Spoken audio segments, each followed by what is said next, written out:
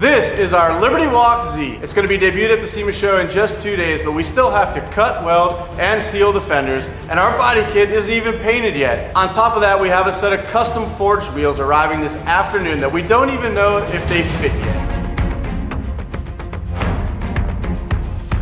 The next step up is to cut the fenders so that this thing can lay out. Now let's get to it.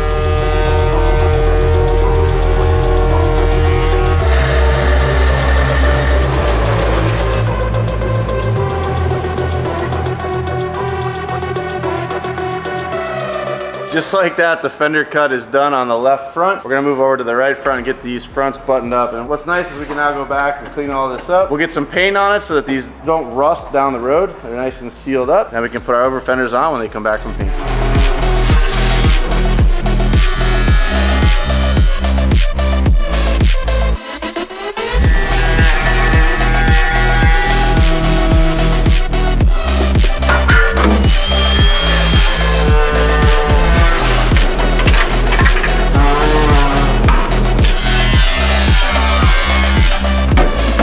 Final cut. So now we can go back to the drawing board, get our metal cut and placed in here. Ricky's gonna take over that portion of the job. For now, the hard part's done, the cutting, and now we have clearance for our wheel and tire package. This thing can lay out flat on the ground, which is gonna be amazing. Ricky and I have taped off the body. Now we're gonna start putting the kit back on for the final time before it actually goes out to paint using Downstar hardware. So we got all the rib nuts in, we got our box of Downstar, and we're actually gonna mount it just to make sure everything's fit correctly, right? Yeah, I don't think I'm doing this right. Oh yeah, this is that's it. the right one. That's the right one. Well, this is the third corner I checked.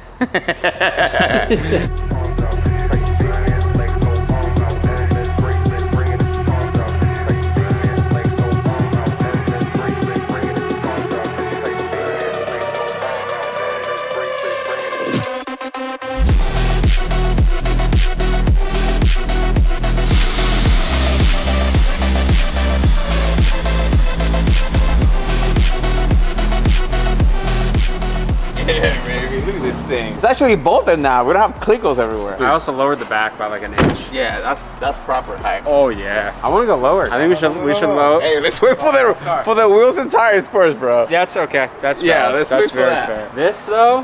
Woo!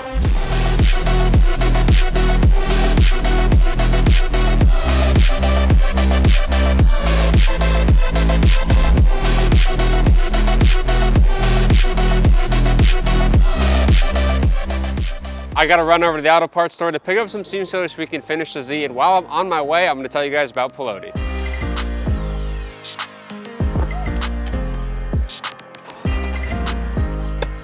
If you've ever wondered what a racing shoe felt like, I'm about to tell you. Peloti is an automotive shoe brand with over 20 years in gearing championship racers. Yes, these are a driving shoe, but they're also great for everyday use. Right now, I'm wearing the Shift shoe. This shoe is not only insanely comfortable, it's also an amazing driving shoe. Peloti has actually added rounded sole edges to the shoe to avoid catching between pedal transitions, and a soft forefoot for enhanced pedal feel and feedback. These shoes are an absolute pleasure to drive in. They're nice and stable, nice and firm. It's really good for pedal transitions, and daily driving these things is amazing. The Shift comes in 10 different colors, and they also have a ton of other shoes to choose from. And my favorite part is all of these shoes are handmade in Europe from supple leathers and suedes.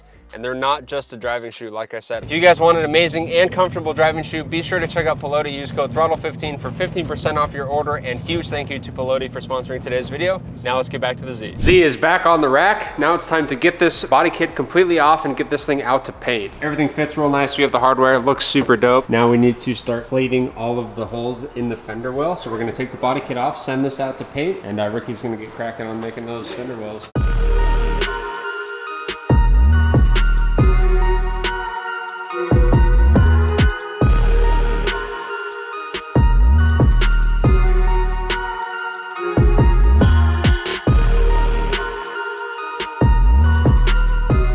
I'm gonna start covering the holes that are under the wheel wells right now, the real quarter panels of the of our Z. I like to always start by taping off the fenders to ensure I do not damage the paint during this process. After many years of installing wide body kits, the cardboard template method is my go-to for making these custom wheel well tucks. I then take the cardboard to sheet metal, outline it, and cut it to make the final plate. All right, here are both of our plates, and I'm ready to start tacking this thing in the vehicle, and this thing is gonna go by very slowly, just because I don't want to damage the car, so here we go. And of course, we're using a Lincoln Electric Power Make 210 MP to get the job done.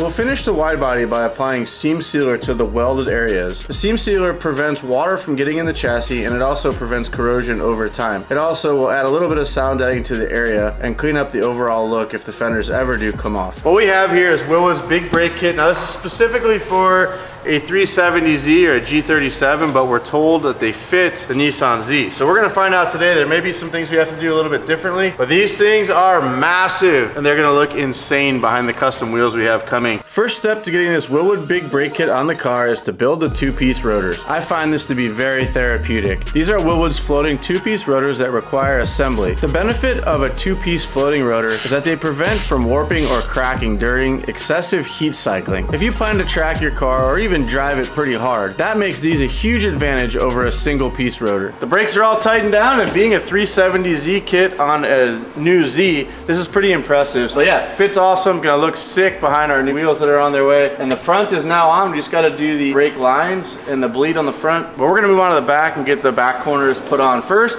Then we'll tackle the brake lines, get this thing bled, and we'll be off and running. These brakes went on so easily, you'd have almost thought this was a 370Z. And that's because the majority of the suspension componentry is exactly the same from the new Z to the 370Z. The one place that they differ is the brake lines. That's the only thing different. The brakes are complete, all four corners are done. They fit great, and they're gonna look really badass behind our wheels. Now we're gonna move on. The wheels just showed up for the Z, and they're here, and everybody's waiting for the camera, and I have it right now. This is the day we've been waiting for. Our Motegi's have arrived in Liberty Walk wide body Z fitment, which is pretty dang aggressive. So we've got 12-inch rears and 10.5-inch fronts. Who called me? Oh, 10-inch fronts. So I think we open up the rears first. I like the hot stickers on here. Custom paint. Custom paint. Oh my, holy crap. Dude, that's not real. This is a fake. Yo, sick. Hey, get your thumb out of the way, Ricky. We can't see the wheel. That's a lip right there. Holy crap. Let me get this out. That looks This could be the sickest wheel that ever left the Motegi wheel factory. That is guaranteed. Yo. That is so sick. How do I order a set of these for my car? What are the wheel specs on this, Mick? 18 by 12.5 with a 4-inch backspace. So negative 100 and some millimeters. It's pretty freaking crazy, dude. Look at that lip. It's just gonna look gnarly against the black. Dude, that's so That's crazy. That is so hectic. I love it. I think, dude, this is very impressive. I think this is more impressive than the Supra wheels we got. I think so too. So the cool thing is our Falcon tires have already arrived. They're already sitting over there by the tire machine waiting to be mounted. So we've been waiting for these wheels to show up. I'm gonna go ahead and fire some tires on these things, at least for one side, and stick them on. Make sure the cuts that we did on the chassis are good to go. I was just gonna say that. I hope we cut them right, because this is wide. Pretty sure we did, but I bet the car looks sick with the wheels and tires on without the body kit off. Yeah, and it's aired gonna out. They're gonna stick out to like, Yeah. you know what I mean? that was only the rear. Let's check out the front. This is the front, you sure? Yeah, this is a 10-inch front with a 3.5. Dude, that still looks insane. 3.5-inch back space. For most people, this would be somebody's rear, like their rear side. Yeah. A couple of the things I noticed right away about these, like Motegi definitely went with a motorsport styling on this, because as you just pointed out, these holes here, Yeah, it's got like speed holes in it. These it's are just, not lug holes. those are just lightning pockets basically. Yeah. And then the shape of the really spokes, cool. it just removed any material that wasn't needed is gone. And these spokes are actually pretty thin in the center. I like that it also has like a concave element to it. It's not Yeah, just it the looks really big left deep offset wheel. It's a really nice concave, design. And one Hey, thing we Mick, should, didn't you have something to do with designing these wheels? You worked with the Motegi team directly? lightweight, yeah, and the cool thing is like they whipped this design up in a day. Like literally, this is kind of what we're after. And to let the cat out of the bag, there's another version of this wheel coming, which is what I'm excited about. It may have less spokes. It's pretty cool. But what I like about this is a two-piece weld. You get a really durable wheel, and from the front, it looks like a monoblock. You don't even notice. Right. You can't even see the Yeah, you can't even see the wheel. It's insane. Just pretty cool. So it looks like a monoblock wheel. In fact, if I walked by this at SEMA and saw it, I probably would think it was a monoblock. This is actually very Japanese style, old school J-lit. Well, there ain't nothing to it but to get these Falcon 660s mounted up. We're gonna mount up our RT660s. We're running a 315. That is a big tire for a stock power Z, but the look is insane. Look at the lip on this wheel. It's like bigger, that's like, just that alone is the size of like a credit card. And then you have this additional lip with a J lip on the end.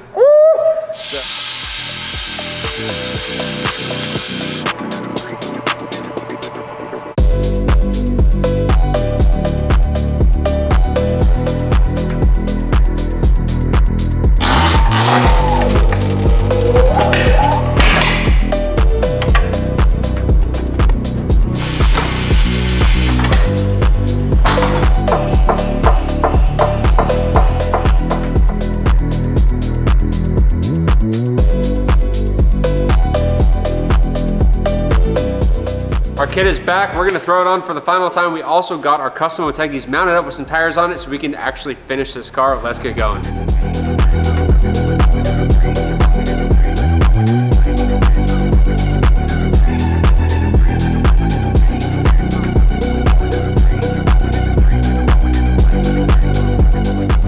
Now it's time to put on the spoiler, and you guys know you can see the hardware on this kit. So we wanted something special, so we reached out to Downstar and they sent us the heat. These are titanium bolts, dress-up bolts from Downstar. They are not released yet, but they will be releasing on Bolt Friday, which is Black Friday. So this is really gonna add some true flavor to the kit. We have a black kit on a black car, and we want something to pop, and the titanium will absolutely do the job. These are awesome. Let's get them on the car.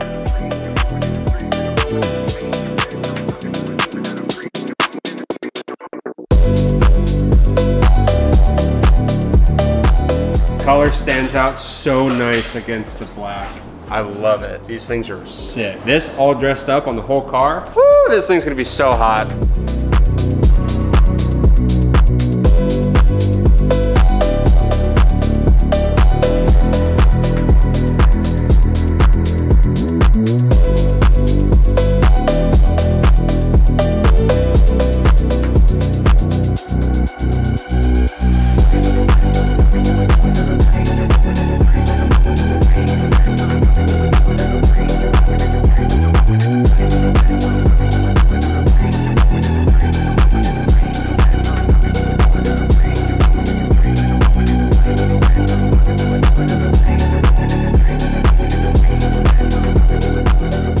Kit is fully installed and the titanium hardware looks beautiful. Check this out, guys. I cannot wait to reveal this thing at SEMA. The back of the car is absolutely insane. The satin looks super nice. Look at this diffuser! Diffusing all the air down here.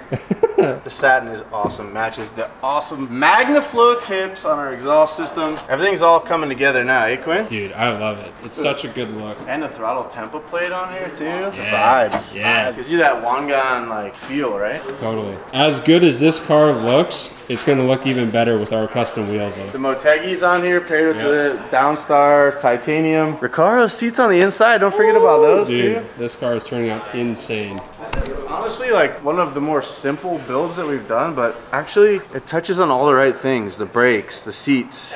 It does. It has the look, the style, the right upgrades, and not overboard and crazy. So now it's time to get our wheels on this thing and get this car on the ground and see what it looks like completely aired out.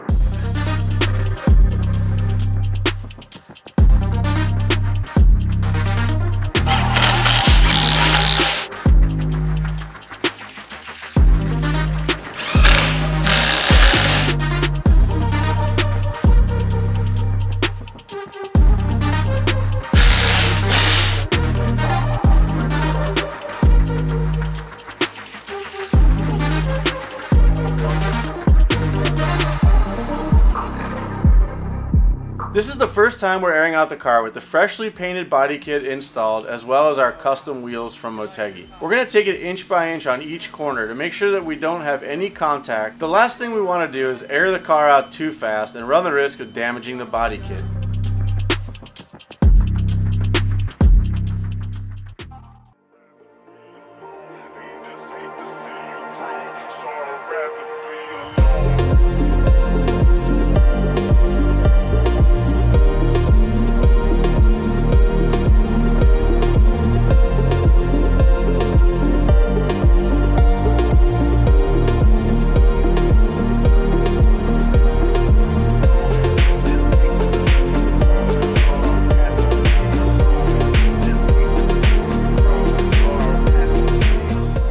I want to let you guys know that today is your last day. At midnight tonight, we're closing off our double entries to win our 2023 Nissan Z with a Liberty Walk body kit on it, plus $20,000 in cash. Every dollar you guys spend at throtl.com is going to get you double entries to win this thing, whether that's on car parts or merchandise.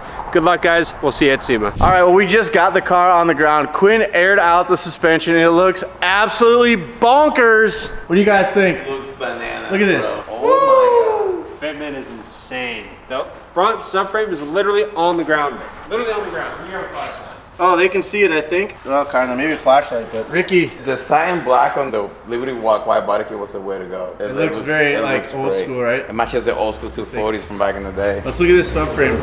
Quinn, show us the light in there. Look at that. You seat cannon. Subframe is literally on the pavement. Can't go any lower. Look at the front. Look at the front of the subframe. so cool. Oh yeah.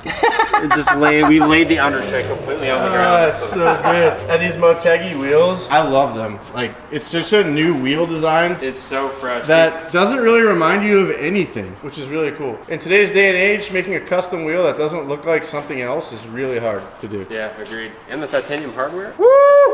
Yeah. That's good, dude. Attaboy Frank. I like how it matches the wheels. You see that? Yeah, adds some really good flavor to the side of the car too. Which is Caro really chairs that Ricky put in there with heated seating function. No, this car had no heated seats and now it does, which is badass. Bro, this is insane. Oh, how low it is. Yeah, that's insane. I think the front badge needs to go on. I think it should. I know that's going to get met with some resistance. Ricky, what do you think? No, I think the logo should definitely go in the front. Yeah, I agree. And the reason is because we have it on the back, guys. All the badging is on this car. Quarter panel, the rear badging, the Z on the rear. And I think that is really going to help tie all this together. So if you guys didn't know, we're going to debut this car at the SEMA show on October 31st on Halloween. If you are out in Vegas for the SEMA show, definitely stop by the Hoonigan area out front. This car is going to be on display for you guys to check out. And we'll also be out there periodically as well. We also have a couple meet and greets set up at the SEMA show, one with WD-40 and one with McGuire's. So if you guys are at the show, keep an eye out on our socials. We will be posting about that. You guys can come by and shake our hands and have a chat. Yeah. We look forward to that every year. Yeah. Definitely want to talk about cars. For sure. So that's gonna be it for today's episode, guys. Thank you guys so much. Let me know down in the comments what you think of our newly completed Z. We have a few things left, but the car's pretty much done. So thank you guys so much for watching. We'll see you guys in the next episode. Peace. Hit him with all that.